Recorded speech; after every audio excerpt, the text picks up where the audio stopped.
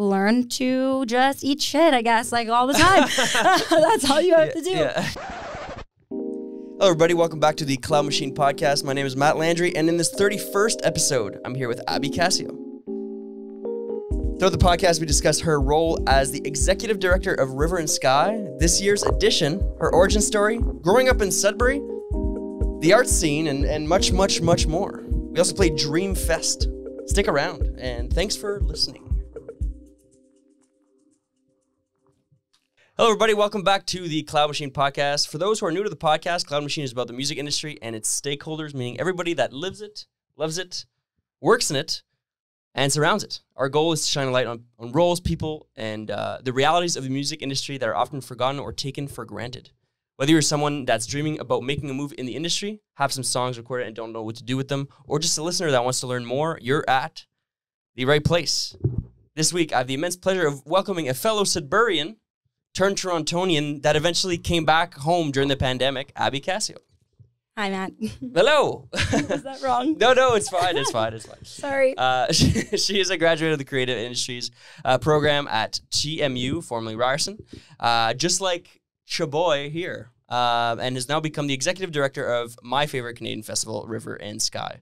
For more information to get in touch with Abby, check out her Instagram page at Abigail Cassio or the festival's socials at River and Sky and riverandsky.ca. So anyway, without further ado, please welcome Abby to the podcast. Woo! Hi, so Abby. This is where I say hi, Matt. Yeah. How are you? Good. How are you? Good. We'll start off the podcast like we start almost all the other podcasts except Paul's last week. Yeah.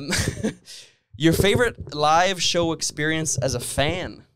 Honestly, any show that I've seen at the beach stage, River and Sky, has been one of, like, all of them are in the top, like, yeah, all of them. And then also when I saw Telecolor play at the dance stage back when we used to do live music out there. Yeah. That was a pretty insane.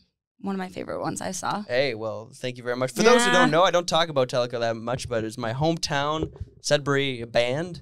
And but even like at this year's edition of the festival, people were coming up to me and were like, "Hey, are you that guy from Telecolor from that show in 2017?" Dude, that show was crazy. Yeah. Like, and the way we had to change the way we did that stage after because we had all of the like PA system facing towards the camping. Right. That time, so there was a lot of complaints, so we moved it this way, but it was like kind of at the bottom of the hill there. Like you were down there with like, yeah, it was crazy. Yeah, it was crazy. Yeah, good times. Yeah. As an organizer, promoter, executive director now, what is your favorite experience so far? Well, just like maybe one show. I know it's hard to sort of give it one show, but honestly, like watching Dan Romano this year was really good. Yeah. And Little Mazarn. Yes. Like both times. I mean, in 2019 they played. Yeah. I was working for the festival. I wasn't the director, but they played and it was amazing. And then that's why I brought them back this year and it was like good this year too. It was so amazing. I mean, also like I watched Murder last year in 2022, but it was like the only show I saw that year. I was, I think, awake for like 47 hours at the time. And I was like, I'm taking all of this off. And I literally sat down at the front of the stage and like drank a Gatorade while everyone was watching. That one was like, I would say it's good. I kept from what I haven't like blacked out from my like PTSD memories. But moving on to the next question here. It's all about Erykah Badu's quote. I'll say it once, probably say it twice, but music and music business are two different things. What are your instincts when I say that? Music and music business are two different things. Going into more of like the music business talk. They're completely different. Yeah. So different. I remember actually like when we talked when you were like considering going to creative industries. Yes, yeah. And you were like, okay, how much of it is hands-on? Because you were thinking about doing music. Yeah, at I did all my Concordia? auditions. I did McGill. Yeah. I thought about going to Humber. Yeah, and you were like, what's the difference? What's the difference? And I was like, you know you have talent. Like, you know you can do the music part or find ways to do it, but you won't learn the stuff Yes. on how to actually use it unless you, like, I really liked the program. I convinced you to go. Yes. No, yeah. Honestly, I didn't remember that until right now. Yeah. That's great. We did have a lot of conversations. Maybe some Facebook messaging. Oh, for sure. But yeah, definitely true. And like in both, like in music and music business, you just have to learn how to just constantly eat shit, essentially. Is my quote that I'm going to say. Quote it. Clip it. Yeah, just learning to eat shit is the one thing that ties the two very closely together. Yeah. Yeah. Where are you at in the music business? What do you think 2023, as well as like also being a music consumer, yes, but also now being executive director of a festival, where do you see the music business coming into play and the balance between the two? Because you're obviously programming a festival, but you also got to think about financials of the whole thing, the programming, the logistics, all these things. Where do you think the business comes in? And is it more kind of prominent now in 2023?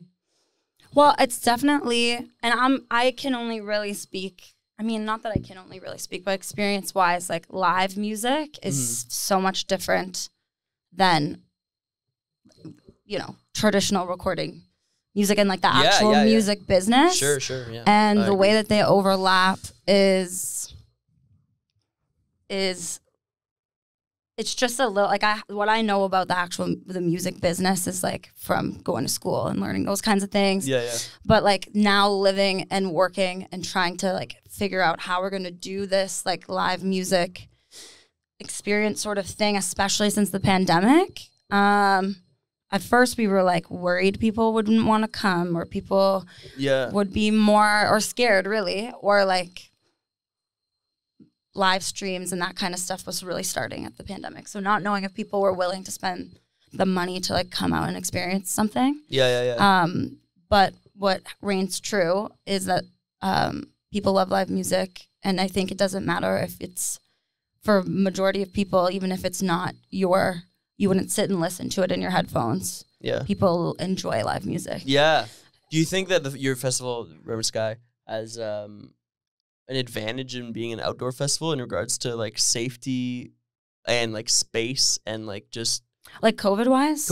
Yeah, or like you know, big something sickness wise. Yeah, absolutely. And that's why we were actually the first festival besides the Calgary Stampede in Canada to go forward after the pandemic. Whoa, okay. Because we did a small one in 2021. Yes, yeah. Like a reduced one that was just 2 days. And at the time, there was no rules yet from the province. Right. So we had to just spend so much time figuring it out ourselves. Right. And we managed to do it without, like, we were worried about a super spreader event, and nothing happened. Yes. And we kind of, well, I heard from other folks that, like, it helped give them a blueprint of what to do moving forward. Like, Northern Lights was able to do an outdoor thing, and then Up Here was able to do one that year as well. Yeah. Fully outdoor, like they didn't have any indoor programming. Right.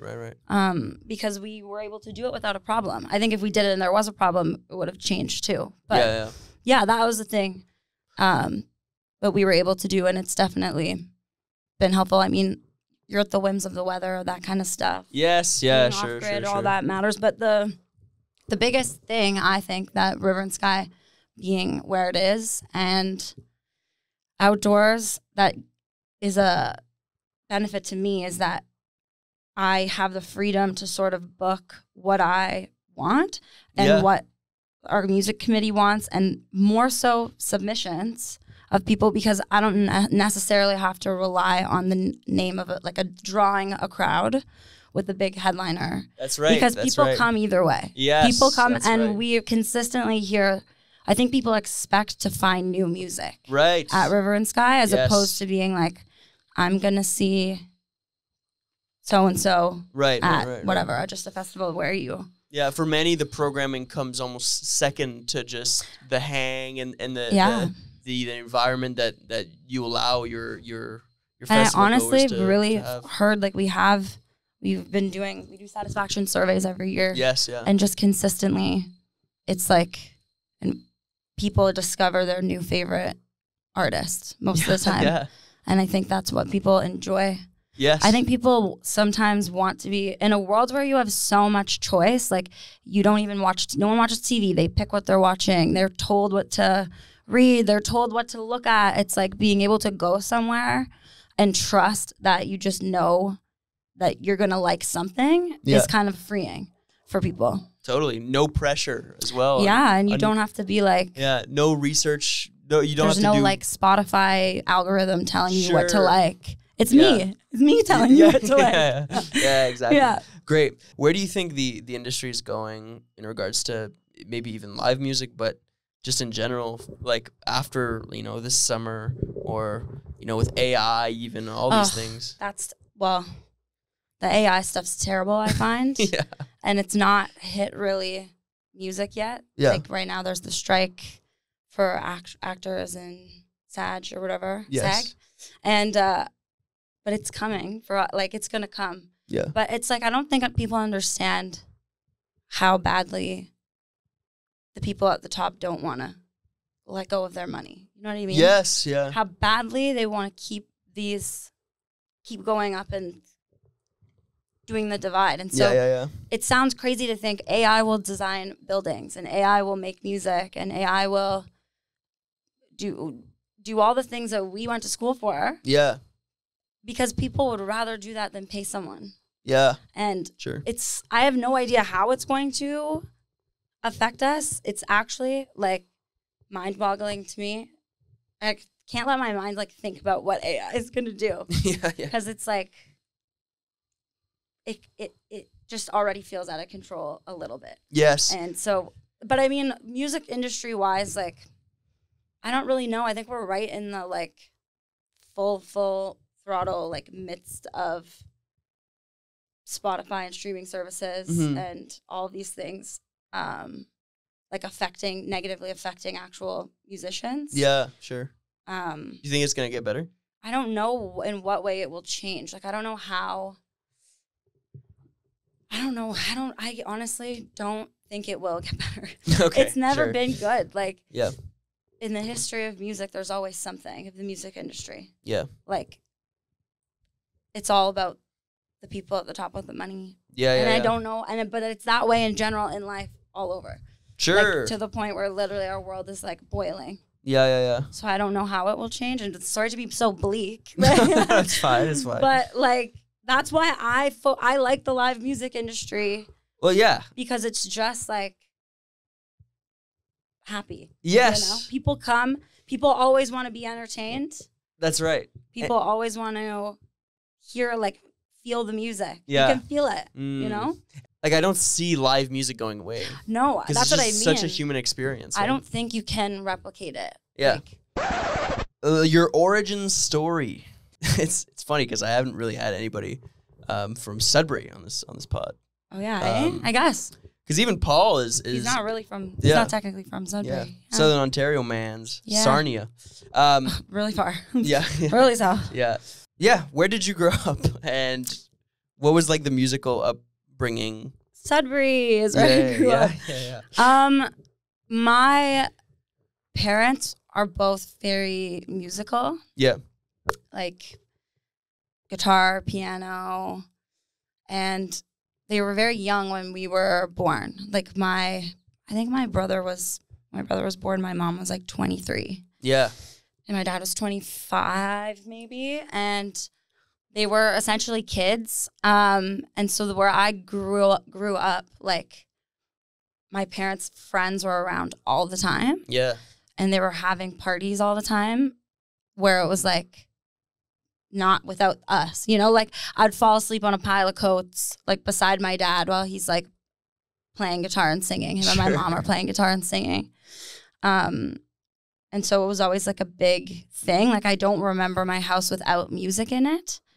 I still can't, like, my dad's crazy ADHD like I am, so we always had to have sound anyways. Yeah. But and then we were like, encouraged to play instruments when we were young. So like I started playing the piano when I was like 3. Yeah.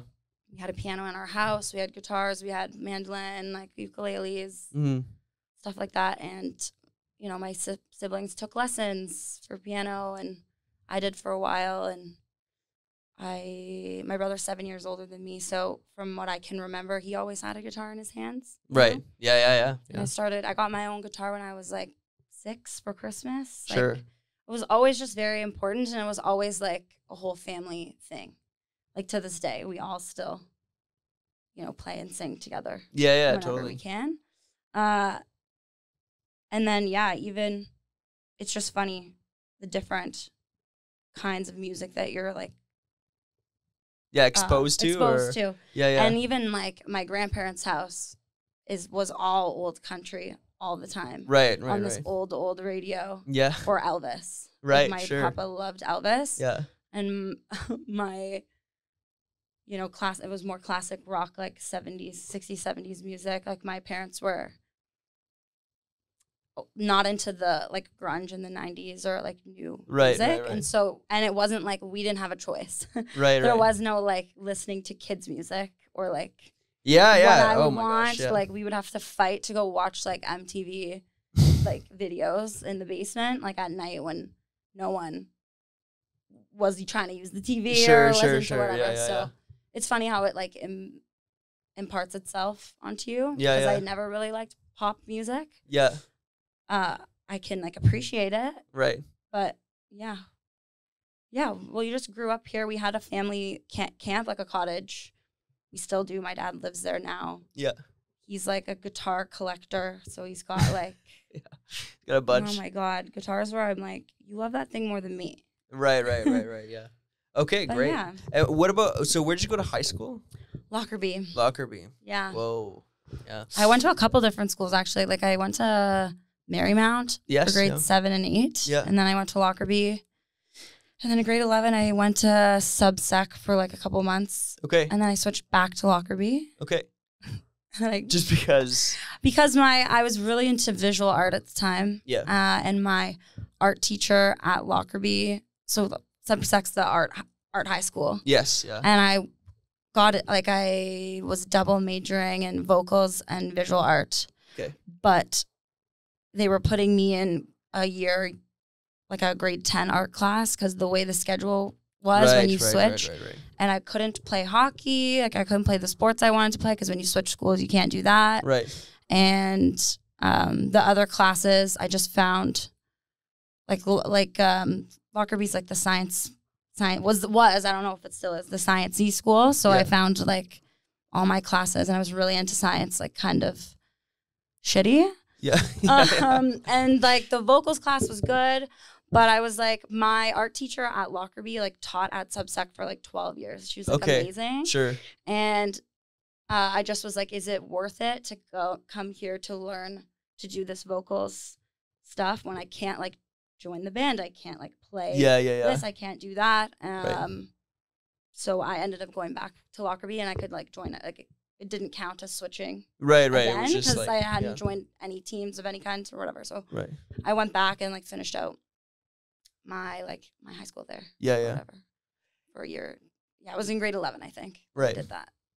What was like the discovery of the creative industries program for you, and coming from Northern Ontario, going to Toronto, like that sort of journey from when you applied, when you graduated, when you went to Toronto? Was it like sort of like this massive discovery? Did you know, like I have some friends that knew like years before they applied to CRI that it existed. I only knew like in January of my 12th grade year. I had no idea about it. I was very much like going to take neuroscience, science, like medical biology.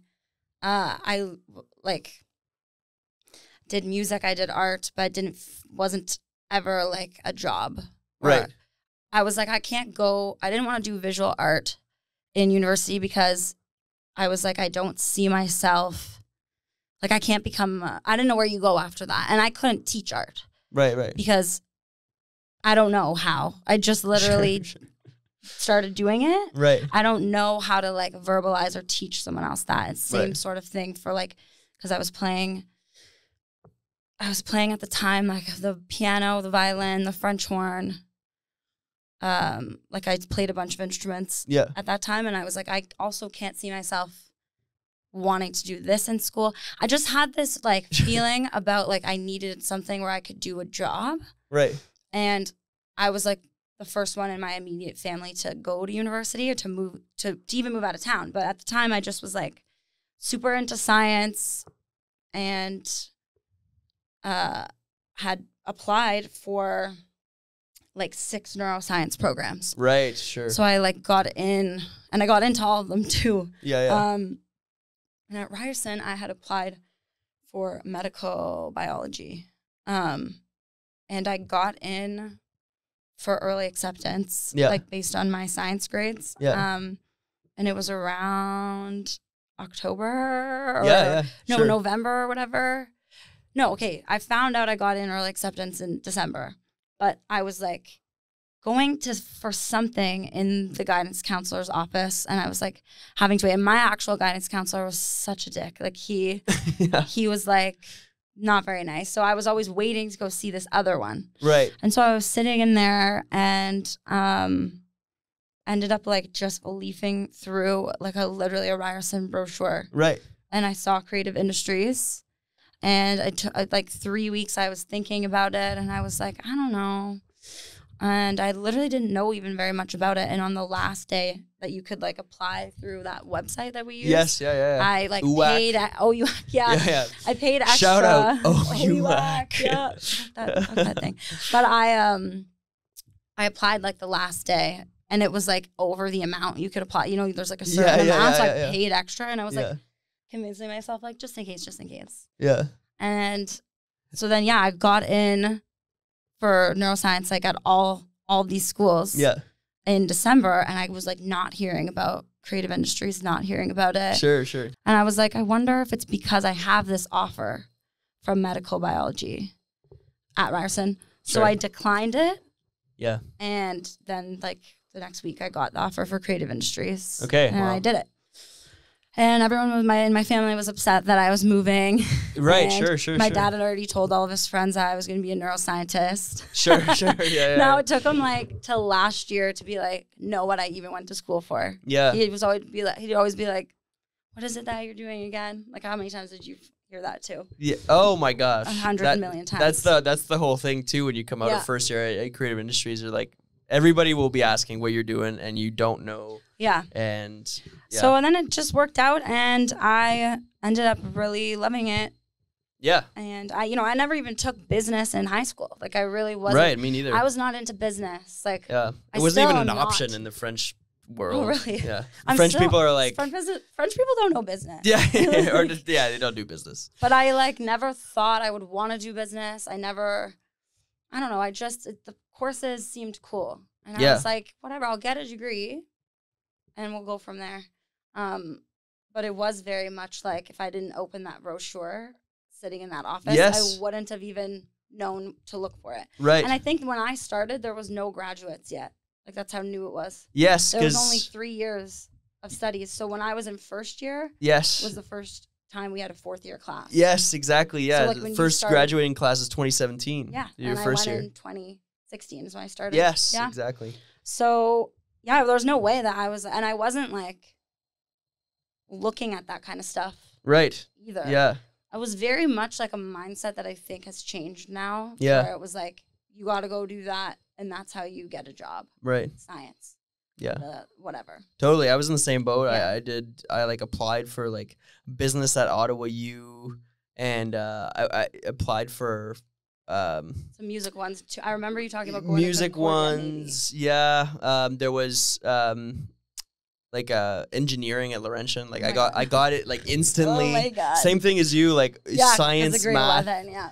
Science, math, nut in high school. Anyway, but I remember being on the couch here and my mom being like, "Wait a second, what's this program at?" Your mom found it. Yeah. Because we were talking about like, okay, but is it just music performance that you could do in university? Are there other things? Yeah, are there other options? Yeah. There wasn't really, besides creative industries. Yeah. There was like an arts administration program at Toronto U of T. Right. That was like sort of similar, but it wasn't really. Right. And like creative industries, I found out after, it was and I don't know about right now, but at the time was the only program of its kind in North America. Yes. Yeah. And I didn't know there was like such a wait list for it and like a low acceptance rate. Yes. And that like the acceptance average was so high. And I'm like, I literally got in here pure, like my average was garbage in grade 12. I got in here because of my science. Because I think like they had already offered something to me. Right. Based on that like average. Right. So they were like, okay, here you go. Yeah. Like they didn't re-look at my stuff. I'm like, my science snuck me in because I wouldn't have made it. Yeah. I was below the minimum average for sure. I think for me, the thing about the program that I still think about today and so thankful for is that it was all good. It was academics that were into the arts. Yeah. Because of the high cutoff rate. Like my year was a 93 cutoff to get in. I think mine was like 95. Yeah, something like that. Something crazy. So it's like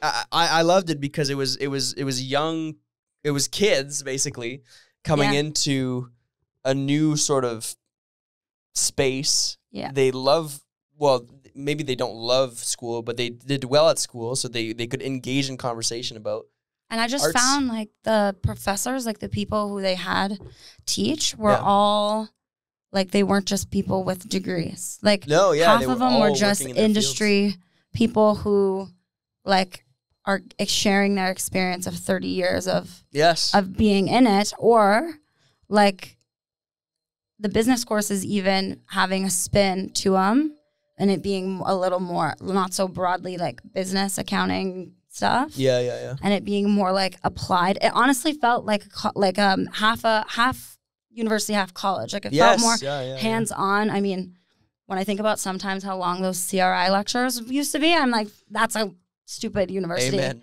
Yeah, like literally all CRI courses could have been one semester. all 400 of them. Sorry to if anyone's listening. Yeah. That could have been condensed. I'll stand by that till the day I die. But it still was like, you're doing things. Yeah. Let me ask you this about the pandemic, because you finished fourth year right when the pandemic basically hit. Yeah. Did the pandemic have an effect on you coming back home? I honestly had no idea what I was going to do. Right. After school. Yeah. And in April, it started, and the teachers were like, would get on Zoom. They'd get on Zoom and they'd be like, they didn't know what was going on. I'm so sorry. Yeah. And we'd just like do nothing. Yeah. Like I don't think I didn't write an exam. They got rid of all exams. Sure, yeah. And that's true. But I mean, like in February of 2020, I got the River and Sky job as the director. Oh wow. Yeah. Okay. And essentially how I was going to ask you that because we're going there now. Yeah, and I mean, you could do that job remotely. Like you could have, for sure. But I was going to come back, and I didn't know how long I was going to do it for. Essentially what happened is like, is that I can get into this now? Yeah, I'll do it. But like Peter, who ran the festival, he founded it and ran it. I think at the time then it was like 11 years. Yeah. He had gotten a short-term contract with Canadian Heritage Fund, which is one of our funders. Right. And so when he had a short-term contract, he couldn't work on River and Sky at all. Of course. Yeah. And so he was like just getting back into the swing of things, like in January, starting to do some stuff. And I was on the music committee and stuff. Like I had worked for him the year before. Mm-hmm. And they offered him a full-time job. And so it was kind of like, it's literally a conflict of interest to work on the festival. And he was kind of like, I need you to take my job, please. Yeah. In February of 2020. And I was like, okay, well, I am coming home for like who knows how long, like sure. Like I decided to do it. Yeah. And then and what were thank God the pandemic happened. Sure. That's the one thing I will say. Yeah. What were those conversations like in the beginning? Was it like, hey, do you think that you could be interested? Is it like, were you like a shoe-in? What did y'all talk, like, did you talk about it beforehand? No, we hadn't talked about it beforehand, but I essentially, like in 2019, and that's where I did my internship, was with this guy. Okay. But I essentially was his, like, assistant. Right, okay. And to no fault of anyone, about the organization before, or any of the staff at the time. It was just very disorganized. Yeah. Because it wasn't Peter's full-time job. Like, he was a stay-at-home dad and never really got paid really very much. Right. Like, nothing for a lot of years, and then not very much. And so it's hard to put all your focus on something when you're having to try to, like, figure out how to literally live and, like, raise your kids. Yeah, sure. So it was a big-ass mess in 2019. And I think that I ended up doing a lot of things. Yeah. And helping him a lot and doing a lot of the stuff that he like, that I do now. Yeah. Like, for him, just because I intuited it, you know, like, I would do things and he would be like, whoa, freaking out. And I'm like, I did it already. Yeah. You know? And so that worked. And he had said a couple things to me and I was like, no, I don't know. Cause I really, it was like very stressful in 2019. Yeah. Like, I worked a lot. Yeah. But I mean, I'm used to it. I worked in restaurants my whole life and that's a stressful environment Sure. But I was like, yeah, I don't know. We'll see. And then I was like, maybe gonna think about it. Yeah. And he like talked to me when I came home for Christmas and was like feeling it out, I think. And then was like asking about he was asking mostly about the grant writing stuff about it. And if we learned any of that in school. And we didn't learn it. Not really. But we did do like organizational report writing as a course. Yeah. And essays and that kind of stuff. And I also had a minor in English. Yeah.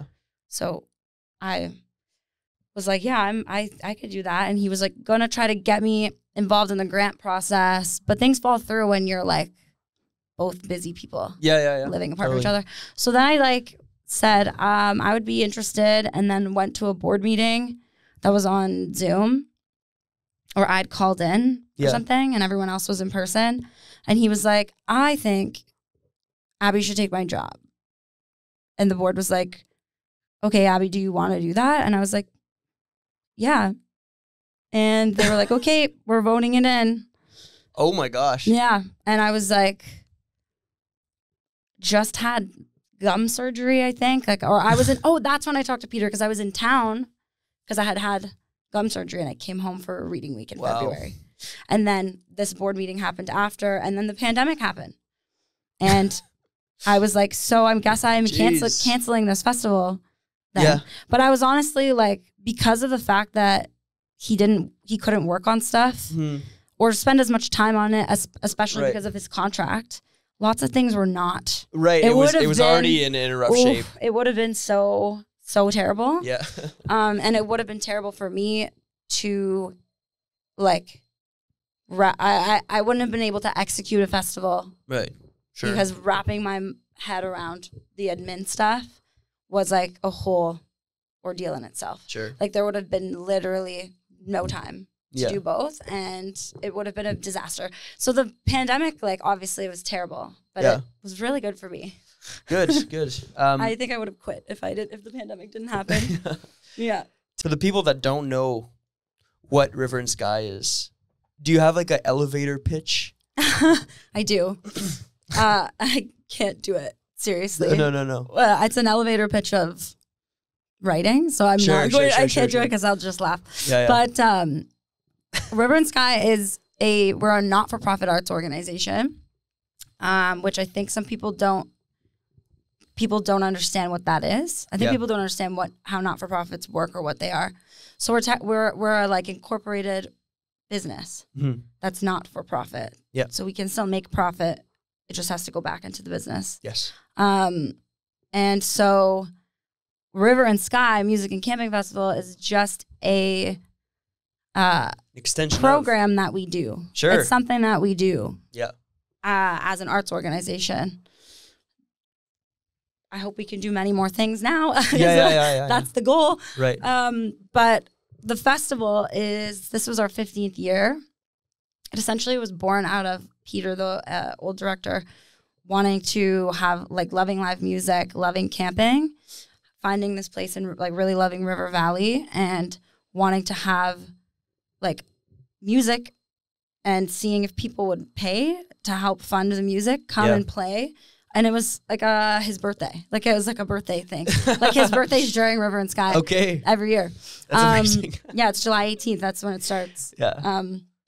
So that's how it started and I'm pretty sure it just poured rain the entire first year. And it was like friends planning it and like the first 2 festivals. So it was like 2009, 2010. Yeah. 2011, they became a not-for-profit. They incorporated. Amazing. And then that's when you have a board and all that stuff. And it's just turned into, went from 100 people maybe to almost 4,000 people this year who come. Started as a 1-day weekend thing. It's now 5 days. Yeah. And we found our forever home at Fisher's Paradise.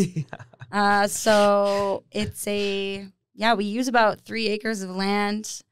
We're on the Sturgeon River. We're on an oxbow lake. Lots of people don't have service. Yeah. And we have around 45 to 50 acts come and play for us. And there's swimming, there's a sauna, there's kids allowed, all ages, vendors, workshops, the works. And it's kind of like reconnecting with nature and community because you don't have your phone. You don't have whatever. And it's fully camping. Yes. So there's no power or anything. Like I have to bring in all the power. Yeah. And for those who don't know, River Valley is between Sudbury and Sturgeon Falls in Northern Ontario. It's in Field, technically. Ontario, yes. It's right between Sudbury and North Bay. Yeah, yeah. So we have a lot of people from both and people involved from both cities and music from both cities. And essentially was like also like our mission statement is like presenting arts in nature. Yes. In a sustainable way. Right. Like leading towards sustainability. Yeah. Like emerging. And we have like a mandate to have emerging Canadian artists. Yeah. As well. Amazing. You talk about the first couple of years, other than the length of the festival in regards to days, what are the biggest differences from then to now and getting into this year's edition of the festival? Well, pretty much it was fully volunteer ran for so many years. Yeah.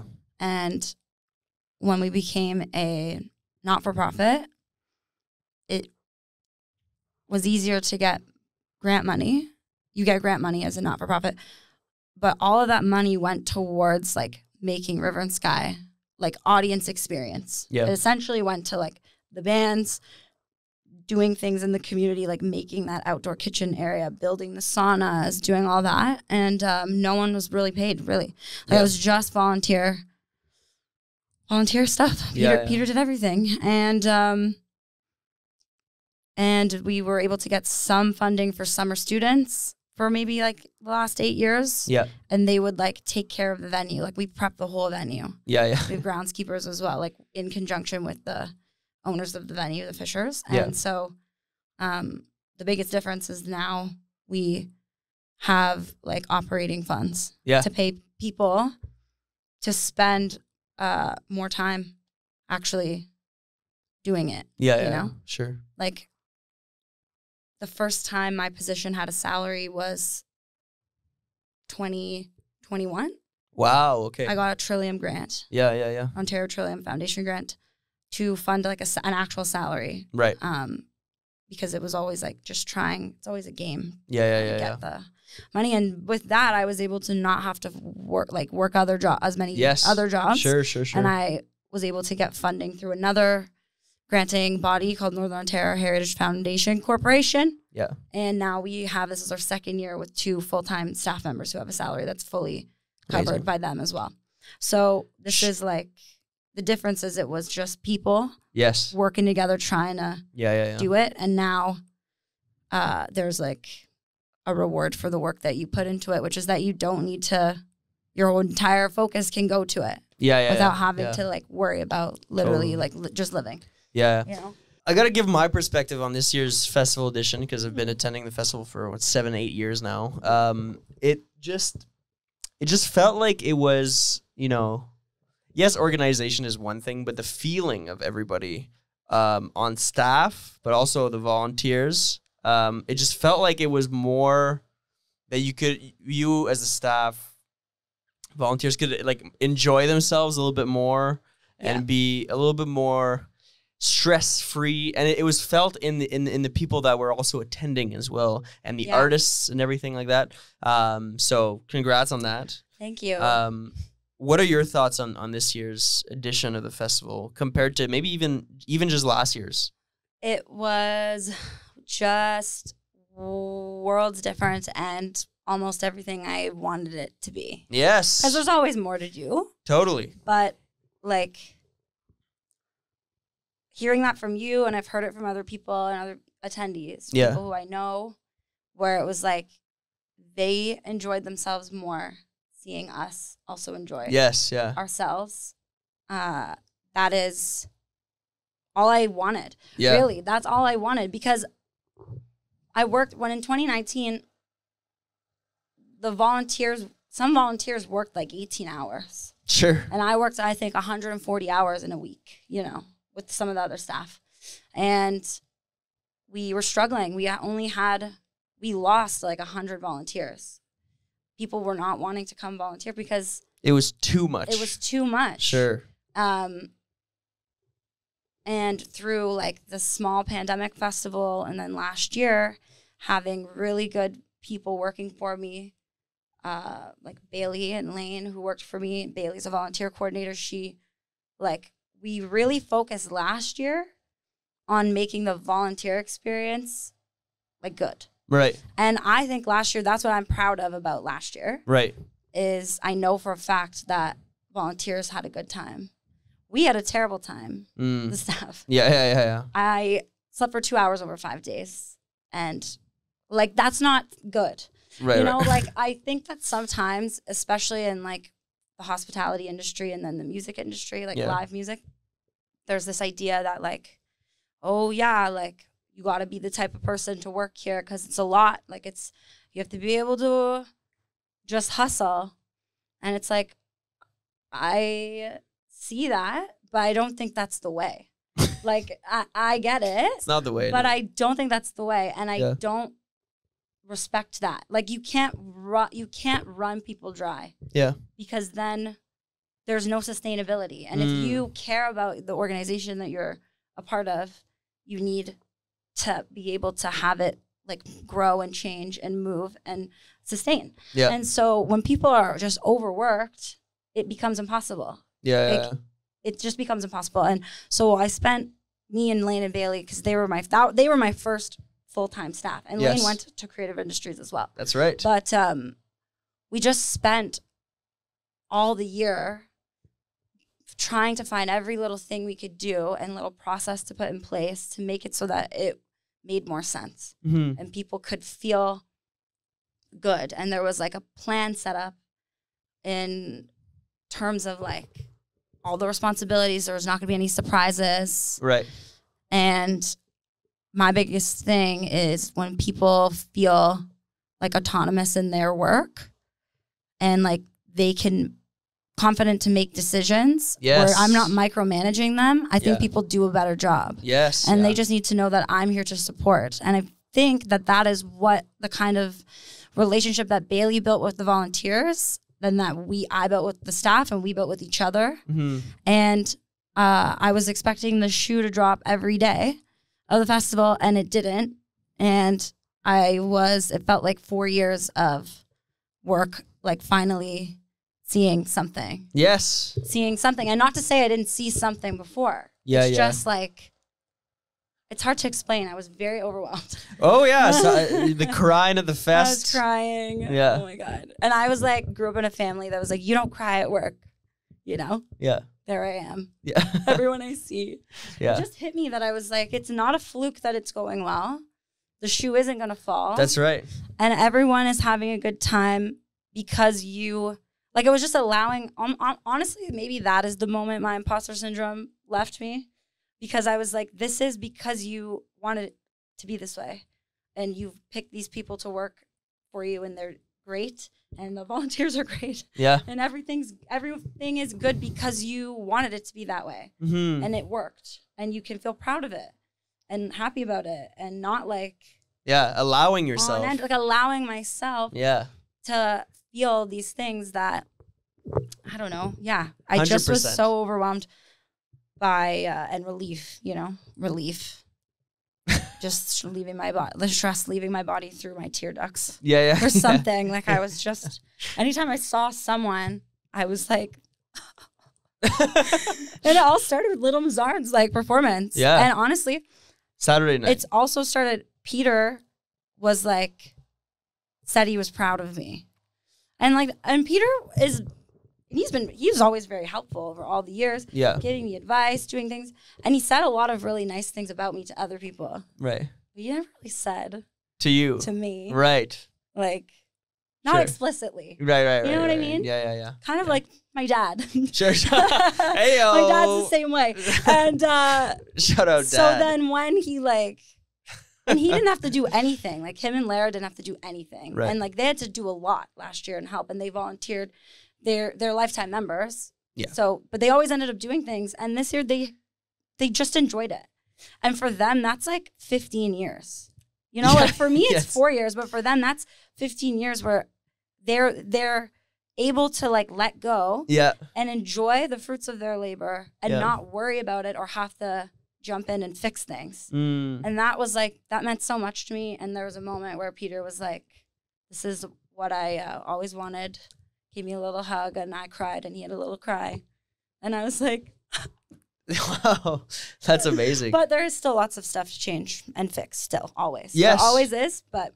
And if you can say some of those things, like what are some of the things that even from a great edition of the festival this year, are there still things that you want to improve? I mean, obviously with every edition of everything, there's always stuff to improve, but are there things that like stick out still? Yeah, I mean, our programming, I think, is good. Yeah. I think that we've had solid programming, so that's not a thing that I'm worried about. But just different ways to engage the volunteers. Like, I don't want them to start feeling run down either. Yeah. Better food systems set up, like, for feeding. Because when you feed 300 people for 5 days, that's like 3,000 meals. Yep. Like making that stuff run a bit smoother. And for the artists, you mean? No, for the volunteers. For the volunteers and artists. Just like certain things about the accessibility of the festival is a big thing that I want to change.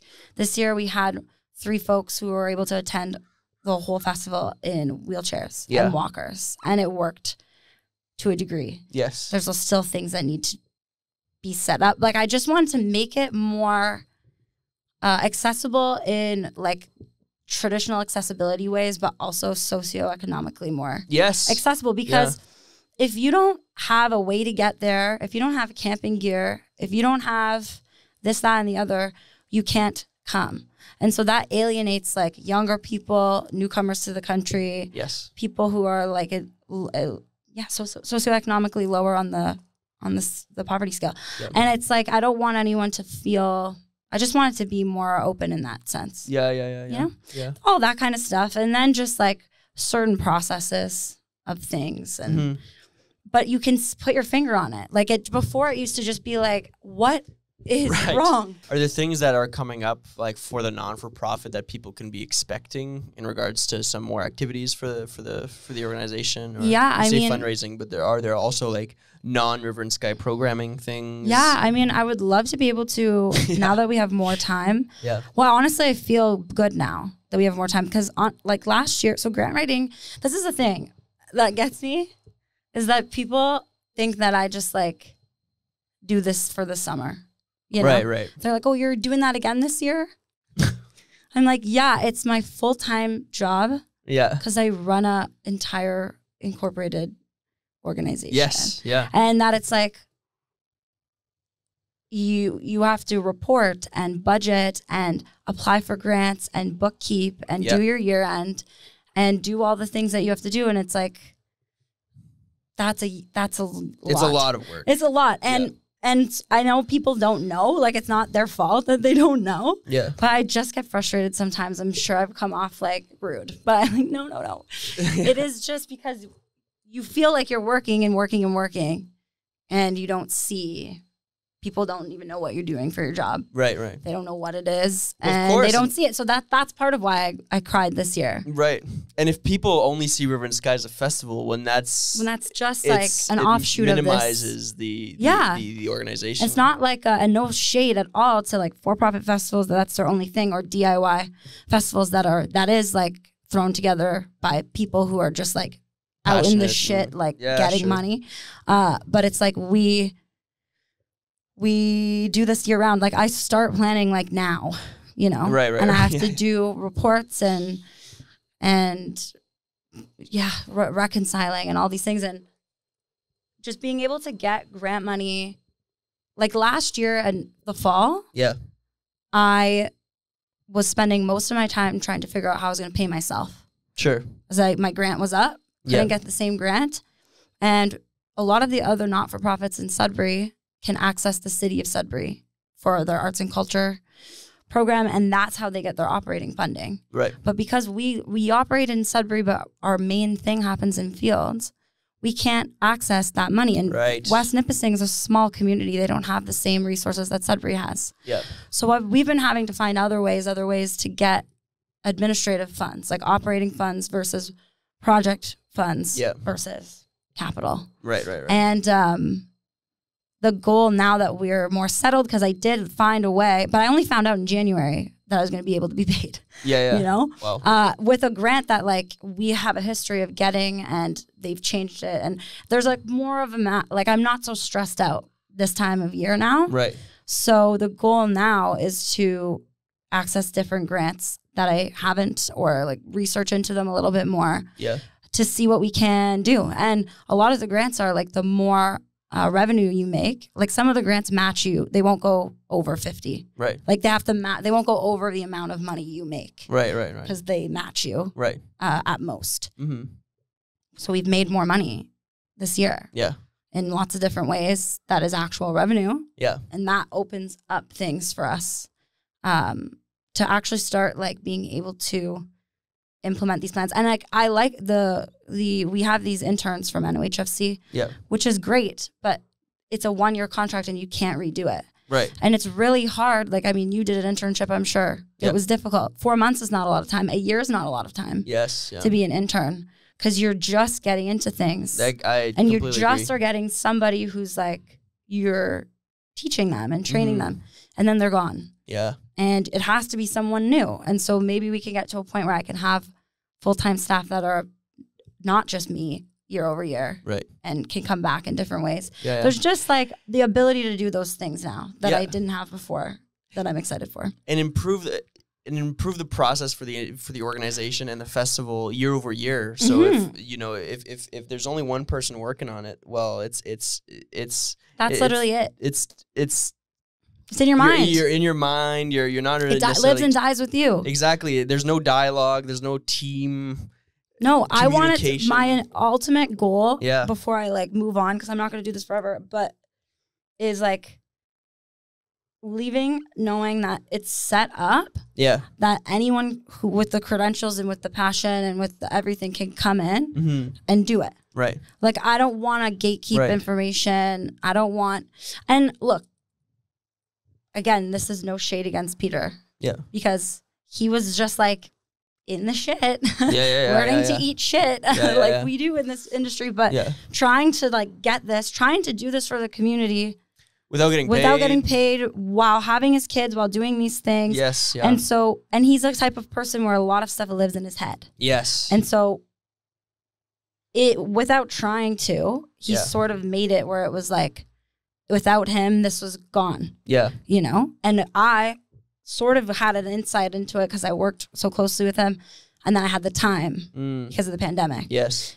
And so it's like, if I hadn't agreed to it, I don't know if there would be a festival. Right. Because Peter needed to be able to take this job. Yeah. Like, that makes sense. After putting all this work in year over year for like a decade. Yeah.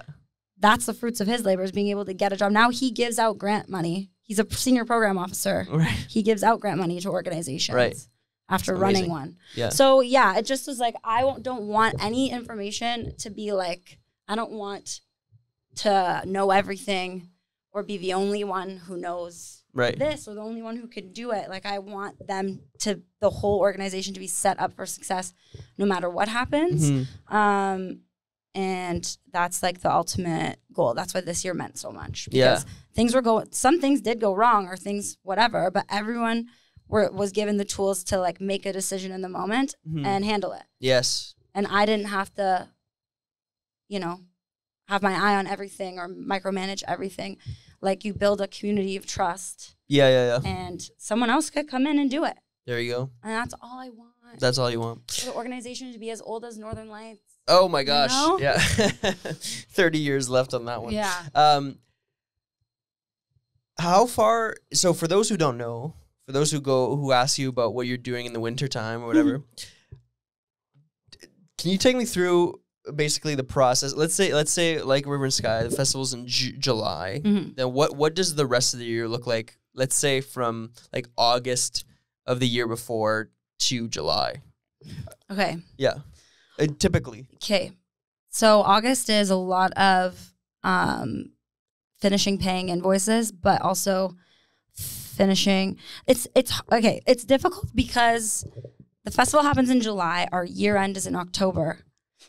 Whoa. But the grant writing season, like grants operate on a whole different. Yes. And every single one is different. Yeah. And a lot of them are based upon, like when you're working for a not-for-profit and you don't have a reserve, managing your cash flow is like was what takes up my mind every day. Right. Essentially, because these grants are like you have to finish the reports and the questions and all the things before they'll disperse the money to you. And they don't do it. It's not like a payroll, you know? Right. It's like $30,000 at once. Right. And then for 7 months till you're done doing the whatever's happened and you write a report, you don't get the rest. Yeah. So like last year, one of our grants, they gave us 30,000. Then they were supposed to give us 15 at the interim report, 15 at the final report. Right. The interim report's due in June. Right. So I do the interim report, but because I have to show how much money I've spent, because I don't spend money till August. Right. They were like, zero money. I'm only going to give you $5,000. Right. Until you've spent some money and you can show that you did. And then on your final report, we'll give you the 25,000. Right. So it's a lot. It's like a balancing game. Sure. So in August, like most of the time, I'm a lot of financial doing a lot of like reports so that I can get the money and making sure that I have enough money to pay everyone and be able to not have too low of an amount in the bank that something happens. And it's a stressful month, August. Yeah. Then September, it's sort of like, and in the past for us, because we've struggled, this is the other thing, and I was kind of scammed by our bookkeeper for like 4 years. Well, I know I haven't talked about it at all, and it's like I don't want to disparage her, but I realized, people on the board realized that for these years, I was paying her $400 a month to do the bookkeeping, but I was just doing the bookkeeping myself, really. Right. And I was giving her the numbers, and she was just putting it in. Right. But then, so nothing was on time. Like we were behind on our year end every year. So until like even this year, I had to budget, apply for grants, and plan an entire festival with no year end of the year before. Right. So without knowing if we made money or not. I mean, knowing, like I know. Right. But that's like hours and hours of my sure. time using what I learned from Brad McMaster. Sure, yeah. When it's like, you should be done your year end like a month after. Like you should be done everything a month after. Right. So like we still don't have it. So then our AGM gets pushed and our annual general meeting gets pushed, everything gets pushed. Yeah. This will be the first year that's not going to happen finally because we figured it out. But essentially, September starts. There's a lot of like industry events like conferences and things. Yes. And people going to things. And we start you all do like up the our FMOs books. and all the... Yeah, and they invite me. Yeah. And they have like a festival retreat. And there's like FMO I'm going to go to. Yeah. A couple different things. Oh, yeah. And then October is like all the grants are due, essentially. Yeah. Applications. Yeah. So, like, the applications for some of them are due before the final reports are due. And, yeah, so you essentially start programming and seeking out, like, budgeting. We do the budget and programming before October, apply for these grants, and then we start finding the headliners before December because we want to put early bird tickets on sale in December. But then you have to figure out inflation and sort of get sort of what the cost of everything's. And then inflation's been crazy. Like what I applied for last year, I applied for things, and then food costs raised 12% in 3 months after that. Wow. So like you can't really know. Yeah. But yeah, it starts immediately. And then I start finalizing contracts in January, when I get and then January, February, March is when you start getting grant notifications, like if you receive the grant or not. That's sort of when we start really pushing social media and like figuring out what marketing kind of plan we're going to do. And meanwhile, the whole time you're also seeking sponsorships, in-kind sponsorships and partnerships. And then from December till the festival, you're selling tickets and tracking that. And that depends on how much land we clear and what we do. And then I also can't go look at the venue till usually June because it usually floods and is terribly flooded. And we have to wait for it to go away to sort of see what damage is done. Right.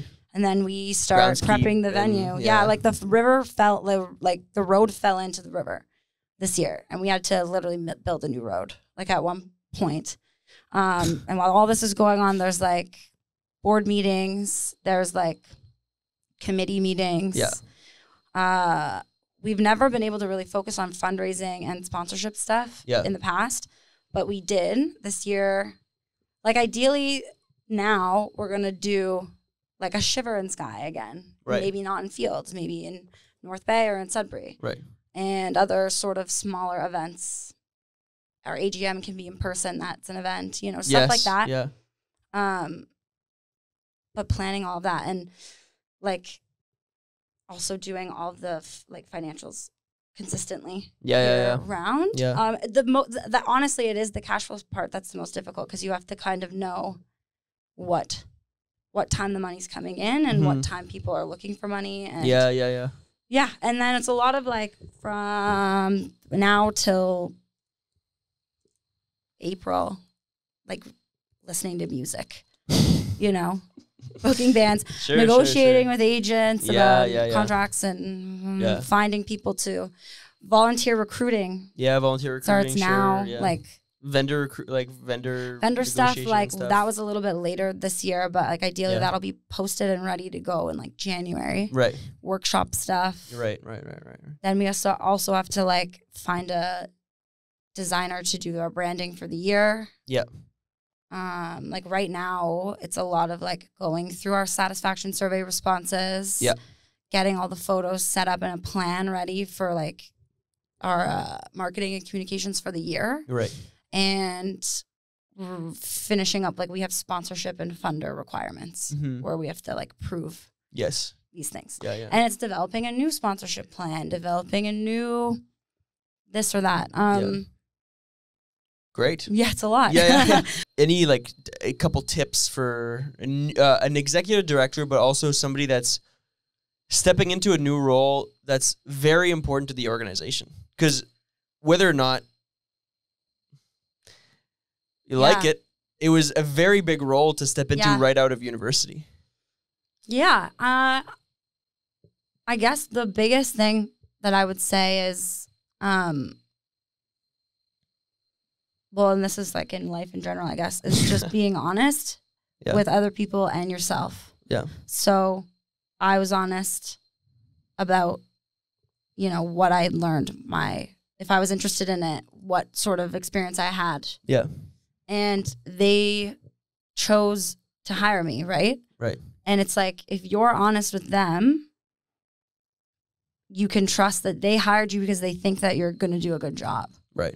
And when you need help, you just ask for help, Like, I'm not going to say fake it till you make it or any of that kind of rhetoric because like I said, I had imposter syndrome. I still do a little, but Right. trusting yourself, like if you are honest and straight up and like say when you need help and do the things that you need to do to communicate with everyone in the organization, Yeah. You can trust the choices that you're making, you know? Mm-hmm. Like building a trust in yourself and like realizing like, okay, this is what I know and this is what I don't know. How do I find a solution? Right. And who can help me? Mm-hmm. And just being like, this is what I think needs to happen. And when you have a win, like celebrate the win. And when you mess something up, like be accountable and just learn from it. Like if you're young stepping into a position, there is going to be, and especially as a woman, there is like people who just won't like you or won't take you seriously. Right. Or won't give you the time of day. Yeah. And so knowing in yourself, I just don't like the being like, okay, just fake it till you make it. It's like, no, know it. Like it's true. Yeah. You know, you got here because you should be here. You didn't, didn't fake it. You didn't like, and the only way to do that, in my opinion, is to just be as open as possible, as communicative as possible. And so, you know, you're going to have people who are, maybe it's going to be really hard sometimes, who won't take you seriously. You just have to not doubt yourself through that and learn to just eat shit, I guess, like all the time. That's all you have to do. Yeah, because there definitely has been times where I'm like if I question myself and I ask for help and I still question myself, then it's like, maybe that's not the best idea. Yeah. But if you question yourself, you get a little insight and you feel better, it's like, trust yourself and do it, you know? And don't like not apply for jobs because you don't have experience. Literally, dudes will like, white dudes, I'll say, just like apply for jobs that they're just so not qualified for. They'll just like, I'll apply, I'll do it, I'm gonna do it. And then they get the job. It's like, you should do that, you know? Sure. Like, don't be like, oh, I shouldn't even take a chance to apply for that because I have 4 years experience, not 5 years. Right. It's like there's a guy applying for it with 2 years experience who's like charismatic and whatever, charms his way, and he's going to get the job. Yeah. Yeah. Just do it. Like embody that white man energy sometimes for your benefit as a like woman or non-white man. Like, I don't know. That's my advice. And just learn to enjoy a shit sandwich. That's it. That's it. And we're back. It's Abby Cassio on the 31st episode of the Cloud Machine podcast. Ayo.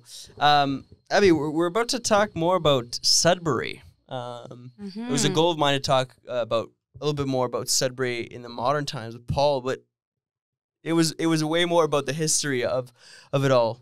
And he knows a lot. Oh, he knows a lot about it. Oh, yeah.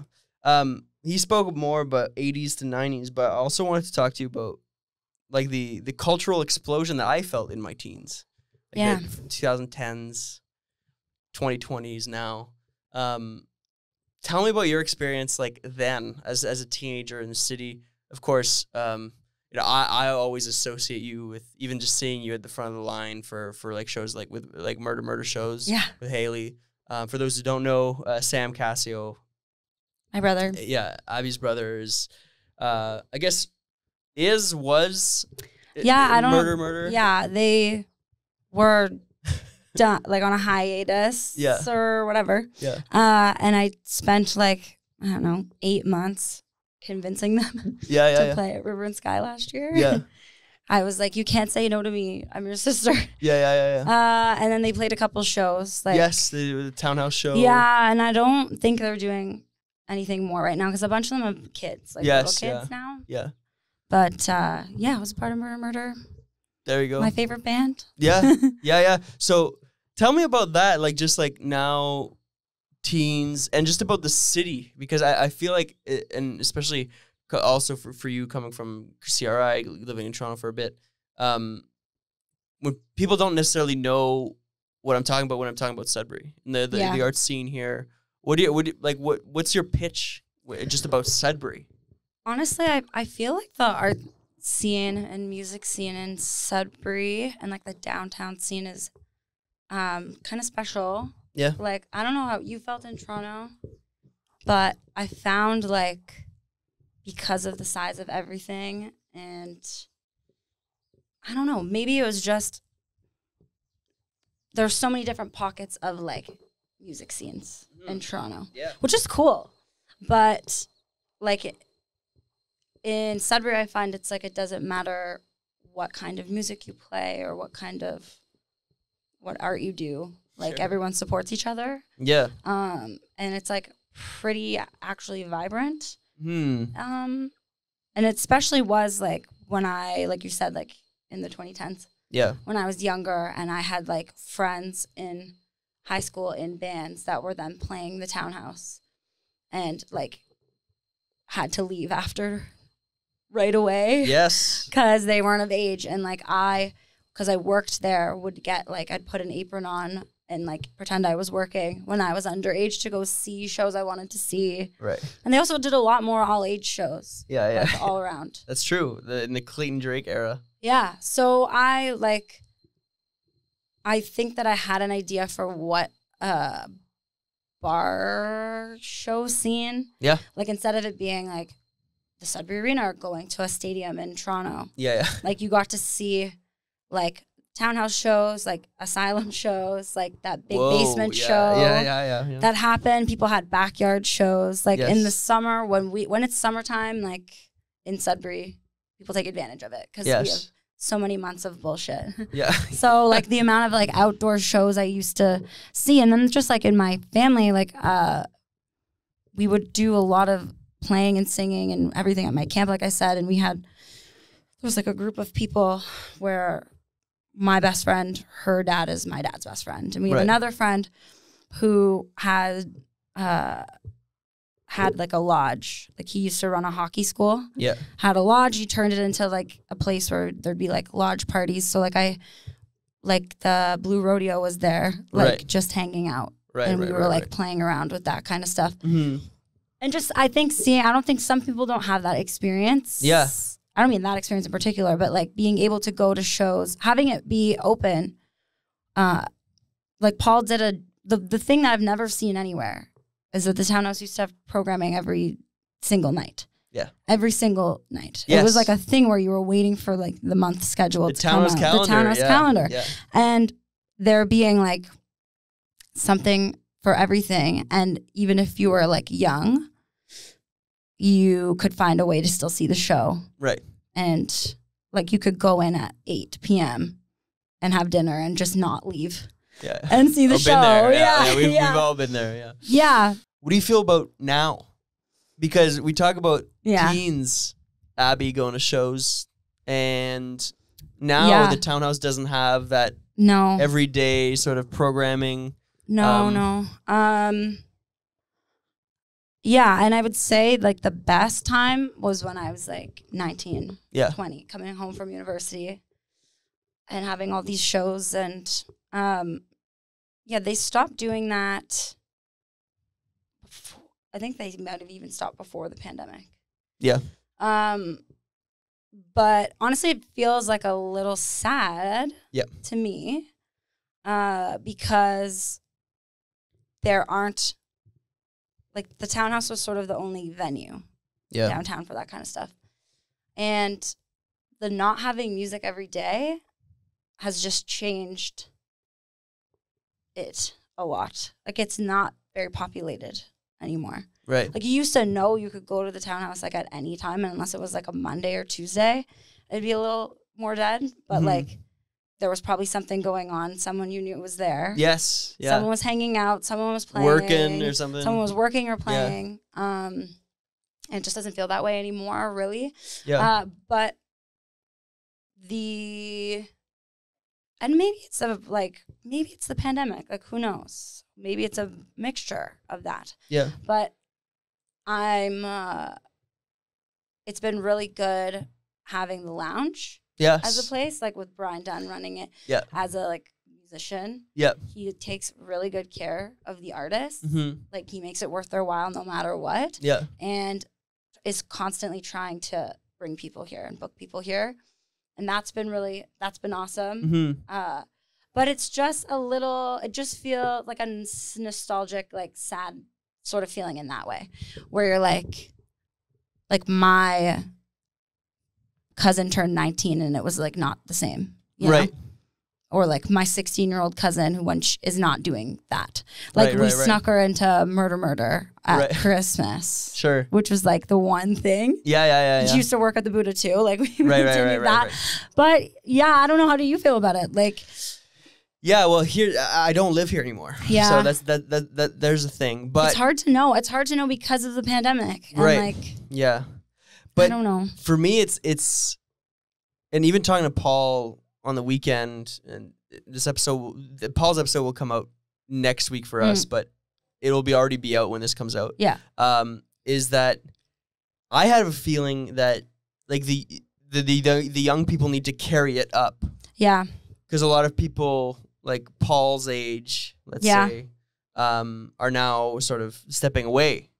Now, again, you're a pioneer, or you're not maybe not a pioneer. That's probably the wrong word.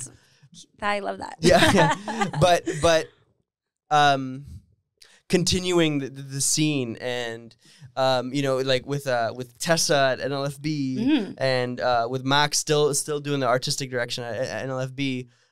We're seeing a revitalization. Not that there was ever like a down. There was for a little. Like, yeah, I don't know. I feel like there's a lot of places that used to be part restaurant, part venue. Yes. That are not down. Right. The Red Fang is gone too. Yeah. And the Townhouse is like, they don't want to hire someone to book. Yes. And because with Skip the Dishes and the restaurant, they can close earlier and still make money. Like, it's just not worth it for them. Yes. And then the other spots that do have music, it's not really, like, the Alibi is not set up for that. Right. And the Grand is too much of it's too big. Right. You know? Like, I mean, Nowhere is doing stuff. Yes, yeah. But I think that's a part of it, is that it's like, people probably need to get creative to do some shows. Yeah.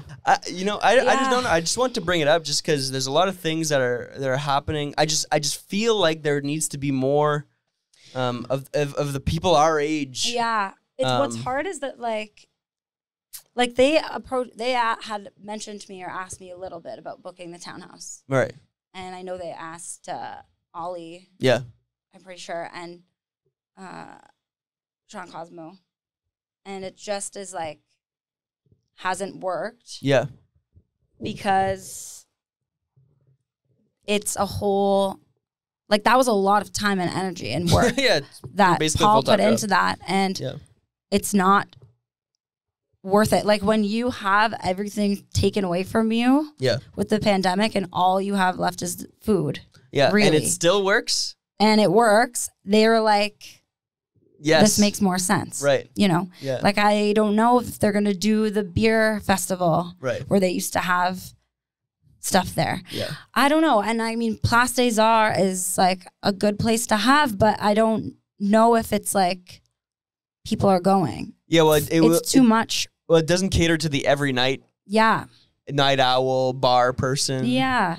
So I don't know. I mean, I'm hopeful because I know like folks bought, like, a couple businesses opened up, the new Books and Beans and the new Night Owl Bar, and they bought like the Knox Presbyterian Church, and they're going to turn it into a venue. We almost had our office there. Yeah. Like, a bunch of people did. It's not, we just have a pretty good deal. So where we are now. But I wasn't sure if we could talk about it, but I don't know. Knox, I think we can.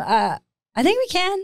I hope I'm not in trouble. Yeah. I just know they're aiming to have it be an event space. Yes. I think they're caught up because it's such an old building that there's a lot of stuff that has to be done to make it accessible, like bathrooms and that kind of stuff, because it's old. But that'll be cool. Yeah, it'll be great. It'll be great. I mean, it's just like they also have this supposed to be stage at the Buddha that's not being used. And I don't know. I just don't know how you make it happen. Right. Brian is really easy to just be like, I want to do this. Right. Can we do it? He's down. Yeah. So I don't know. Can I ask you, maybe we cut this note here, Yeah. but can I ask you about like the whole Up Here thing that happened? And what you think about all that stuff? Yeah, As I guess an ED so. of a festival? You can, yeah. And I don't know, maybe you don't have to cut it. Because I also had a different idea. Yeah. When I heard everything. Sure. So, I heard everything and they posted, and For those who don't know. they Up Here didn't get funding. Right. From Experience Ontario. Right. And you know what? I wasn't surprised by that at the time and I did an interview with CBC and they misquoted me in the article, but like I used to get that grant too. Right. So there's the Ontario Music Investment Fund. Yeah. And then there's Experience Ontario, which used to be called Ontario Creates. Yes. Reconnect Ontario. It's had a bunch of different names. Yeah. And in 2020, they made it so that you can't get both. You have to choose one or the other. And I chose the Ontario Music Investment Fund because I just had a better relationship with the program officer. I found the application process better. I just found it better. Yeah. And Experience Ontario is open to for-profit festivals as well, whereas Ontario Music Investment Fund is for just not-for-profits or charities. Yeah. So that's why I picked that one. And then we doubled like the funding that we got through Ontario Music Investment Fund. They've been the best to work with. And at a couple of these like FMO things or festival retreats, I was hearing from different Ontario festivals like Hillside, Mariposa, Blue Skies, like all these places. Yep. That they were promised from Experience Ontario that their funding wouldn't be cut. And then it was. Not as much as not 100%. Right. Like this was. But so when I heard that they had their funding cut or taken away completely, I was kind of like, oh, okay, like they are really cutting it. Like I wasn't surprised because I had spoken to these other festivals who had also experienced it. Right. So I, did an interview and was like, that's what they misquoted me by saying, like, I heard horror stories, so that's why I didn't apply for Experience Ontario. I was like, that's not at all. No. Yeah. Why? I was just like applying for the one that doesn't include for-profit festivals. Right. Seemed and you can like only it made apply more for sense one. for me. Yeah, you can only apply for one. Yeah. And you can't even apply for both and see which one you get and choose. You know what I mean? Sure. So I felt bad. I was like, I'd also experienced this year from the federal government, like a huge funding cut to our Canada Summer Jobs program. That was like came out of left fields. That everyone sort of experienced. So I was like, okay, they're just cutting funding. They spent a bunch of money during the pandemic and now they're like, shit. Yeah. And cutting it. But then when I found out that it was because their application was incomplete, I don't love that. Right. The way they portrayed it is not the best. And, I've not gotten grants because I've missed something or incompleted something. Right. What I feel bad about is like they're in a transitionary state. Right. Like they had just their board for a long time. They became a not-for-profit. This is the first year that they've had like a general manager. Yeah. Which is pretty much what I do. Same thing. Yeah. Different title, same thing. And she only started in January. Yep. The grant stuff happens in most of the time the fall. I think Experience Ontario messed stuff up, and I think they had to apply in April. Right. And so it's like to have it where you're starting in January, applying in April. There's lots going on. Yeah. Just like it is a lot to do. So not completing it correctly is like a learning experience. Right. And they're just in their growing pains. Yeah. That's what it is. Totally. And that part of it is like expected in my eyes. Yeah. And honestly, even like rallying for money is expected in my eyes when you don't get a grant. Yep. But the rhetoric of it being like, Yeah, we don't know why. Yeah. They just did this. Call Ford and all these things. Yeah, and it's call this. Or just those things where it's like, I wouldn't have chosen that Sure. for myself. Yep. Or a River and Sky.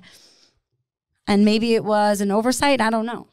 Who knows? They are. I want to give them benefit of the doubt because of the growing pains and because of trying to figure it out. Because I know what that feels like. Totally. And I know Peter knows what that feels like. And I know they know what it feels like too. But yeah, I didn't love that. I was kind of just like, ooh. Yeah. You know? Yeah. It's just under a different pretense, you know? Yes, yeah. Like giving money to an organization for one reason when it's not the reason. Yeah. Like, it's not to say you don't want to give money. Like, I would want to give money either way to help them. Right. When your funding's cut. Right. But it should be, you would probably want to say, we didn't get this funding. Because we didn't because fill shit, the application. like, you know, Yeah. like, or not even, you don't even have to say the application part. Just like some things changed, our budget changed, that we didn't get this funding. Right. We need your help. Yes. Yeah. And I don't know. Maybe I'm a little surprised they Experience Ontario responded, because that's not typical for like a granting body to do. Well, no, it's because they went public with it. Right? I know, and it's like. I don't know. It's like a little icky feeling to me. Sure. And I really hope it gets worked out and they can move past this thing that happened. Yes. But I wouldn't have done that. Right. I wouldn't have put that statement out if that were me. You're right. In that position. Yeah. I just wanted to touch on it just because it's something that's happening and just locally in the scene, but also just because I think we share some of the same sort of experience in that sense. And it was sort of not the greatest feeling, but I'm glad that they're sort of moving past it. Yeah, I don't know what. I honestly only found out about it on Friday. Right. And then I kind of forgot about it. Because I've just been doing so many things. Yep. But, I don't know. Actually, I would have to look. I didn't even really read the whole thing from Experience Ontario. I just heard about it. I sort of did. Yeah. And, again, would give them the benefit of the doubt. Am I happy about it? No. I don't really. Right. That's just not best business practices in my humble opinion. Yeah, sure. Guess, as we start wrapping it up, there's a couple things to do here, but do you have a dream for Sudbury specifically? Because again, with last week with Paul, he always dreamt about making downtown better, and we even. With Rob Gregorini, shout out Rob. We'll eventually have Rob on the podcast. Talking last night about just making the downtown a better place, just for business, but for people and opportunity in the arts and stuff. Do you have a dream for Sudbury? Yeah, I guess. I mean, I really did feel like before the pandemic, it did feel, because I worked downtown when I was 13, 14. I worked downtown and I saw what it was like. And so for me, by the time I was 20, whatever, before the pandemic happened, it did feel like a huge difference. Right. There was more businesses open, like Good Luck, and more restaurants. And they did that thing where they were doing, downtown Sudbury, the BIA has done a lot. Yeah. And Place des Arts coming. And then they did that thing where it was like a program for the summer where you could rent a window space, an empty window space downtown for really cheap. Mm-hmm. That was cool. It just felt on the up and up. And then the pandemic really, it took a hit. Yes. It was actually almost scary. Right. My sister lived downtown the whole time that was going on. And and I think it gave people the people who maybe would come around, more reason to not come around. Yep. And to keep wanting to move things outwards. And I don't know if they told you, and you PLX one, whatever that class. Shout out Eleanor Ray. PLX, that Sudbury is literally used as the worst example of urban sprawl in textbooks. Yes. Yeah. Because it just makes no sense. Yep. And our downtown is trying as hard as it can, but we are not really set up for success from the beginning of time. Like, name another city that's downtown. Like, we have 330 lakes, and we have nothing on a lake. The only thing on lakes is private residences. Yep. That this was a function of people with money. Yeah. Like any other downtown, and the mining too, Kingston, and all these things. Barrie, Sure. Perry Sound, any town, Belleville, like any town on the water has their downtown surrounded by water. Yeah. Toronto. Yeah. You know, we have 330 lakes, and there's not a single. Our downtown is by a railroad track. Right. And a mall that destroyed one of the most beautiful neighborhoods in Sudbury in 1975 to make that's now empty. Like, it just is like, it's so badly set up. I don't know what could fix it. Right. Because Bell Park is owned by the city now. Yeah. The city doesn't want to do anything really with it. And then otherwise, like Nepewan, Ramsey, all these lakes are just dominated by people who can afford to live on the lake. Right. Yeah. And it's like we don't have one restaurant overlooking on water. Right. It just doesn't make sense. So my ideal situation is like build that walking bridge that connects to Bell Park over the tracks like they've been talking about. When they build this whole new, like I just saw the panorama thing where the old hospital is. Yes. Yeah. Like build that and put something else there besides just the condo retirement. Like just maybe the city will see how good it is and some stuff can be reworked. Like, yeah, totally. I mean, and I love the boardwalk, but it's like, that was because the rich Bell guy gave it to the city. He owned all that land and he gave it away. And the rest of it, they sold for people to build houses. Yeah. Like he owned the whole thing pretty much. Mm-hmm. And so definitely like, it's a long way. I don't know what you can do. Yeah. It seems like expanding the downtown sort of into the Donovan a little bit, like on Kathleen with Beards and Tuco's and Cosmic Dave's and Cafe Obscura, and having even like Nowhere be in that old downtown building. Mm-hmm. Moving it a little bit is feeling like it's good. Yeah, I think that part's good. Yeah. I just would like to see a more walkable area of the city and using the resources that we have to be able to, you know, have that kind of stuff. And like,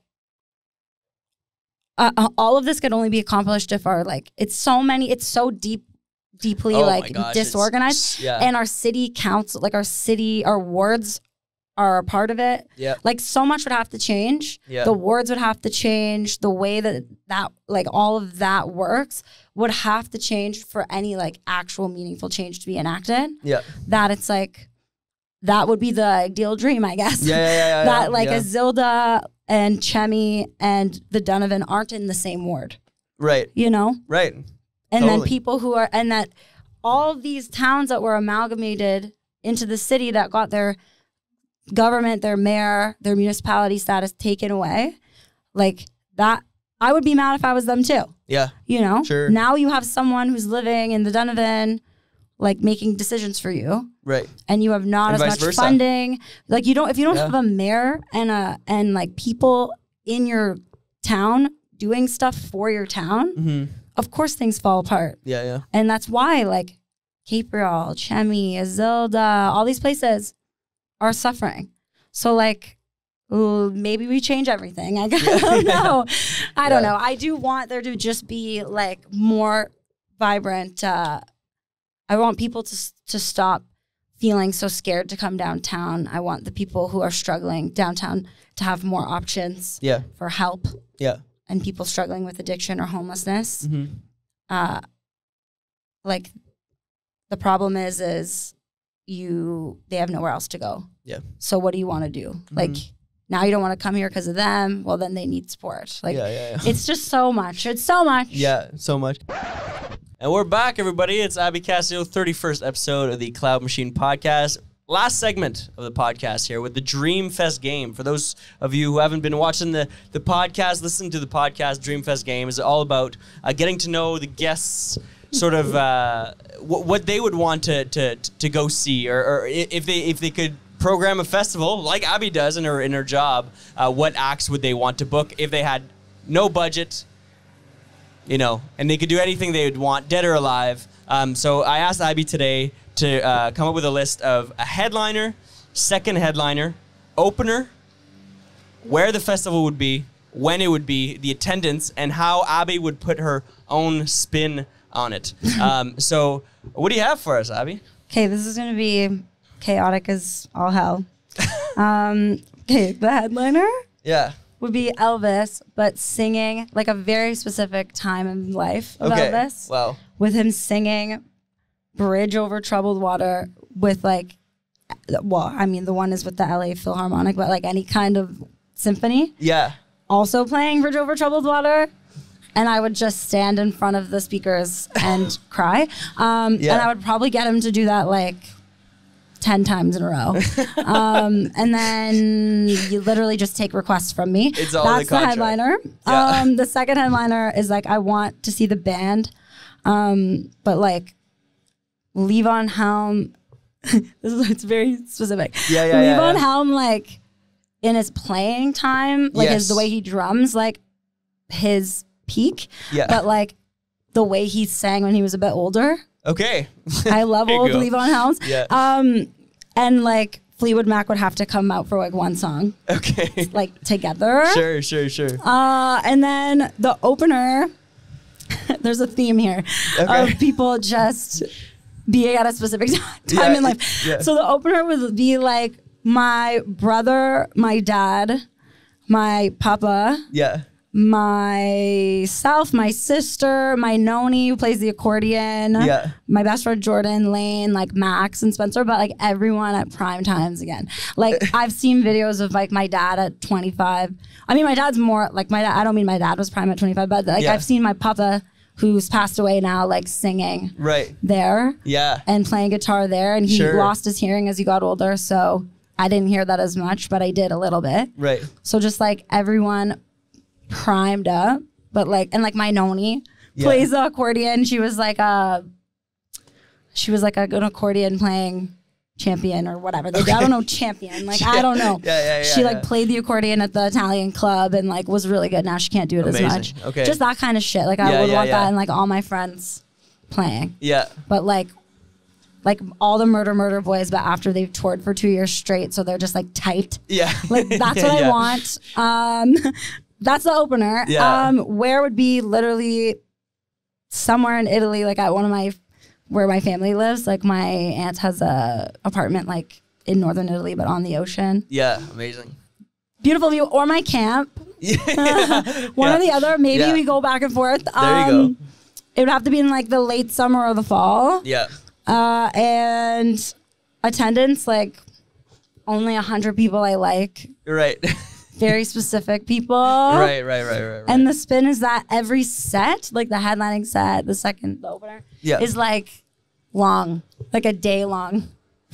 The sets are long. It's a day. Yeah, and there's like the way it is at like a small bar where it's like, okay, I'm going to take a break now. Right. It's like what the break is like me and my family and Elvis and Levon Helms and Italy like chilling for like 2 hours. And it's like, okay, get back to it. Amazing. Like that's day one. Right. And you switch. It's a hang with honestly, music. It's like a big hang. Yeah. It's literally like what Peter wanted was just a hang with music. Right. And that's my dream festival. Yeah. But yeah, we would have to listen to Elvis sing Bridge Over Troubled Water about 10 times in a row. That's amazing. That would have to happen. Yeah. Hands down. Could be all 3 sets. That could be all 3 full sets. Just and I would be happy. Yeah. Amazing. Well, that's how we end it. That's how we end the app. Honestly, I'm going to hopefully have a dream about this later. This dream festival when I'm sleeping. Yeah. That's awesome. Literal dream. Well, thanks for coming. Thanks for having me. And it's honestly so nice to see you. Yes, it's been a long time. Well, we've seen each other a couple times over the years, but mostly at the festival or mostly at the townhouse. And we're listening to your brother. We're like in Toronto when we were both in school. Which is like, it's been a while. You know, you forget how fast time flies. Yes. Yeah. No, so it's great having you. Great to talk about the fest. Yeah. And to talk about what the people actually don't see of the festival as well. Yeah. Maybe people will think I have a job now. Yeah. Exactly. I have a job.